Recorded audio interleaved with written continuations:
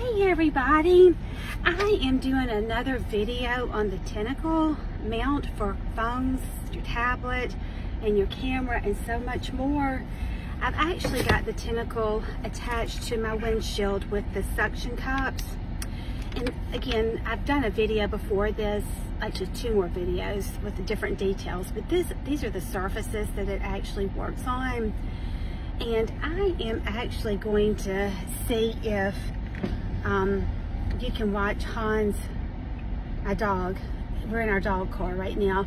Watch him stick his head out the window. To me, it's kind of fun, but we're actually on our way to go and play either at the dog park or just let him go walk a little bit.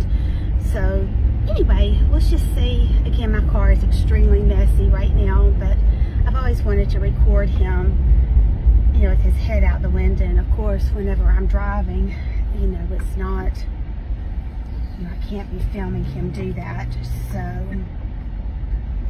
anyway, let's just see if the Tenikle actually continues to stick to the windshield with the window open, and maybe we'll get some footage of him enjoying sticking his head out the window. It's a real pretty day in my area.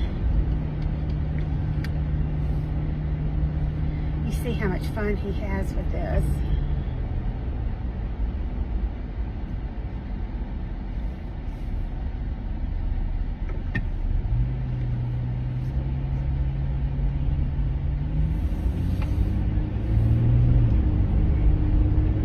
I think a lot of dogs actually like to have their heads sticking out the window, but if you're looking for something like this for, you know, I mean, some people I've heard actually use it to, you know, to face forward just so that they can video the oncoming traffic. I'm just using it behind me because I have this big dog, and I just think it would be fun to watch him play because, you know, of course when I'm driving I can't watch him play, but anyway, I guess we can kind of enjoy this together.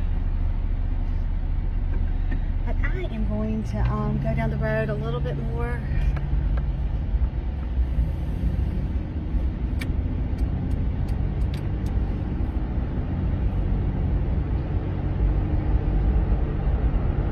It is shaking just a little bit. I don't know if that's coming over in the video or not, but it's staying put. And if you know my skills at attaching things, you know that I do not excel in this area. But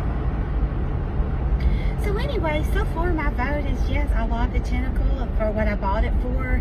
It's supposed to wrap around things, stick to surfaces like glass, porcelain.